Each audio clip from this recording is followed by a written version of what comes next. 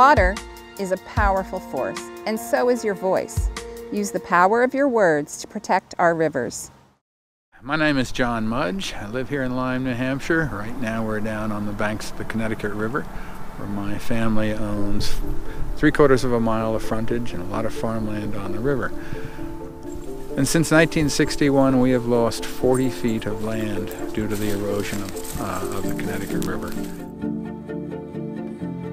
Back in 1943, a photograph was taken from Thetford, Vermont, off here to my left, of these fields. It was published in the 1943, the April edition of the Geographic, and it shows a beautiful riparian buffer with lots of vegetation, many good strong trees growing on it, and that has now been destroyed. It had a very different look before 1972.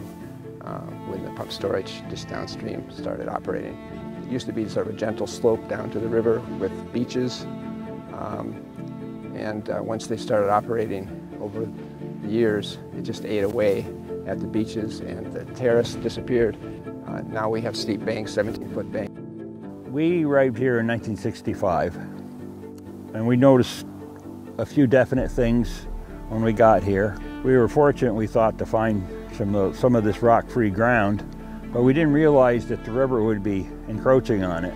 We feel that it's been the extreme limits of the water levels that have affected the riverbank the most.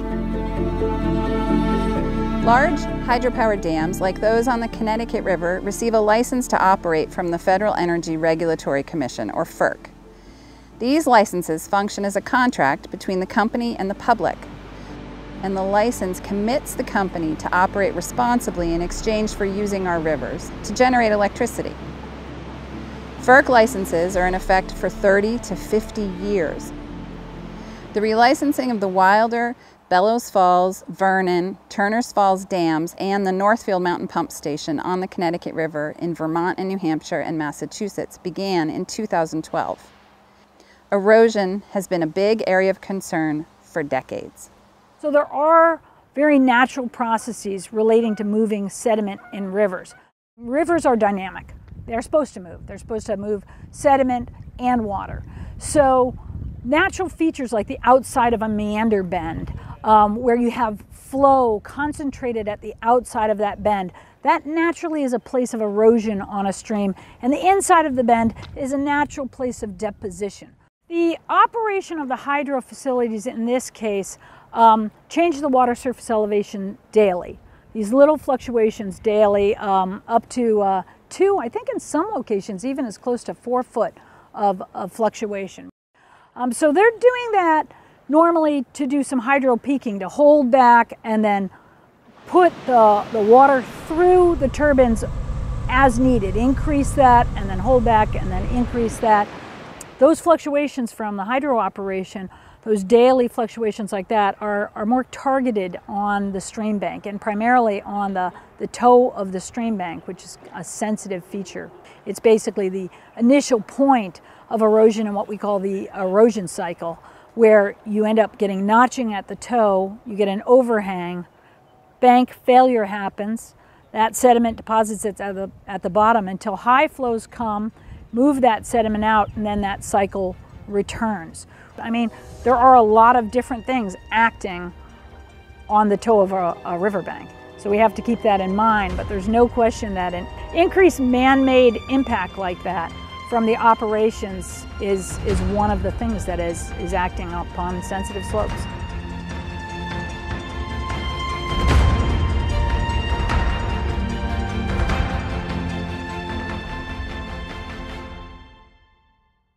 After the Northfield Mountain Pump Storage Facility was built, the stakeholders were very concerned about kind of the immediate impacts that they saw on the river. Banks were falling into the river, cows were falling into the river. Yep. There were a lot of problems. I mean, if you had to pick a spot to put a pump storage facility, you probably couldn't have picked a worse spot to have it. on the Connecticut River. We have highly erodible soils already, so when you have the pump storage facility operating, and remember we've got a dam on either end of the river, right? So we've got kind of a huge reservoir that's trying to act like a river.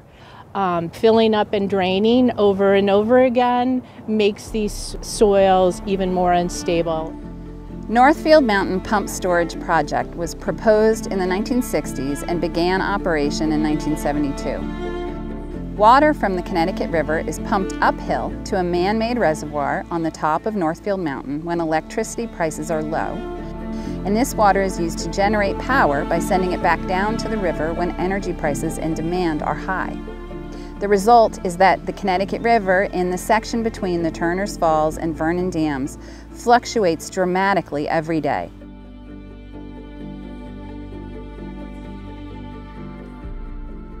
Trees at the top of the bank, eventually there's just too much weight and they would slump down. The whole tree with the roots in just slumped down on the bank.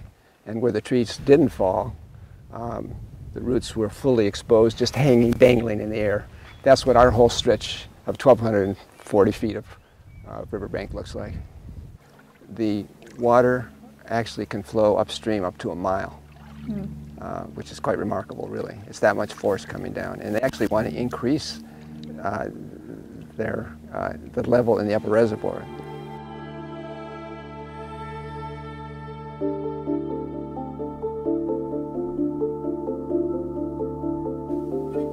In the winter of 2019, I had been overjoyed by the fact that since the shuttering of the Vernon nuclear plant, that I had seen ice on the river here for the first time in the 32 years that I'd been in Northfield. The ice plates had failed. They had been hanging in around this level here, and they were approximately 12, 14 inches thick. And when they failed, they had formed themselves during the cold stretch around the vegetation and the root systems that were here. And when they failed and slumped, they literally pulled the root systems out with them. What you see happening here is happening down this whole stretch of the east bank. Most of these trees are starting to list toward the west. That one went over a couple years ago. I judge that a lot of these will be over within the next 5 or 10 years. For decades, property owners along the Connecticut River have been losing their land because of erosion. Private and public funding has been used to try to protect and stabilize the riverbanks with little success. These tree revetment was supposed to hold the toe of the bank, and that's what didn't happen, because it would get the dynamics of the water and the raise and the lowering and sort of pump the silt and the mud right out from underneath them. And they were only here for about 3 years. I mean, about the third year they were gone. They started in 2012-13. The idea was to use a large woody debris. It was called stabilization technique, with large log jams, stacked wood debris placed along the edge of the bank to sort of buttress the bank. The construction road was to become an aquatic bench, to be planted with native plants, hopefully, to stabilize the bench.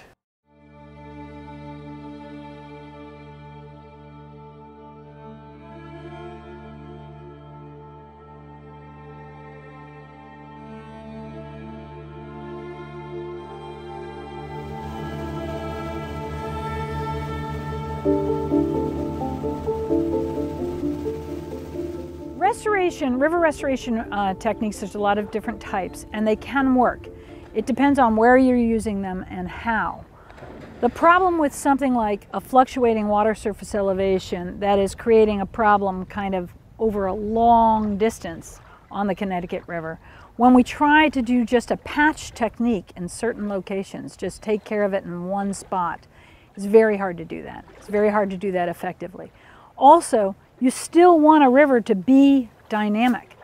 You want it to respond. You don't want river restoration to become just another form of infrastructure. So the better way to approach restoration is holistically and looking at what the problems are, what's instigating the problem. The best solution I see would be to try to limit those impacts that are making the situation worse. Not have the water surface elevation fluctuations, but go with a different operational technique for the hydro facilities that are on the river.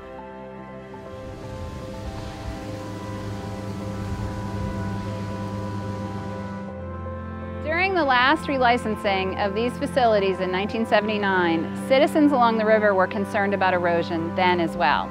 They lobbied their congressional representatives, and they were able to get an Army Corps of Engineers study done to look at the causes of erosion in the project area.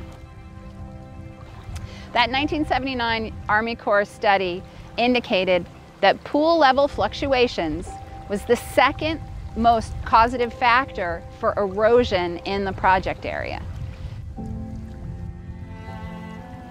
Unfortunately, FERC chose to issue the licenses for the Wilder, Bellows Falls, and Vernon facilities a few months before this Army Corps study was complete.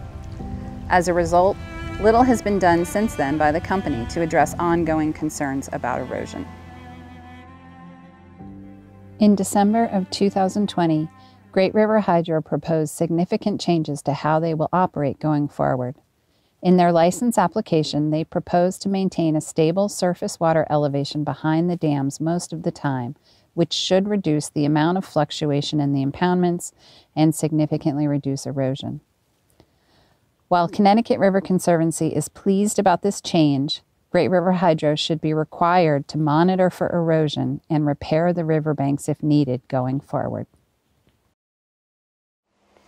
Soon after Northfield Mountain began operation in the early 70s, the riverbanks started caving in.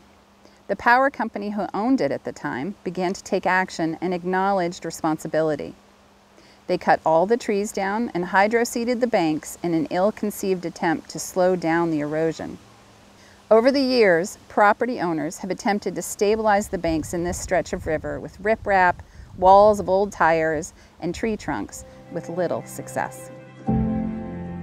In the 1990s, local Massachusetts landowners and the Franklin County Regional Council of Governments led in the creation of the Connecticut River Streambank Erosion Committee. Because of this public pressure, the owners of Northfield Mountain and the Turners Falls Dam were required to follow a FERC-approved erosion control plan to identify eroding banks that needed to be repaired or stabilized and pay to repair them. The current owner, First Light, is now saying that they are not responsible for the erosion and they don't want to pay. We need something, a new license that holds First Light and the corporate company still responsible for the erosion. They're wanting to walk away completely from any responsibility for erosion. And then these stabilization efforts that they've made will just continue to just deteriorate and erode away. So without the protection in the new license, I think I don't hold much hope.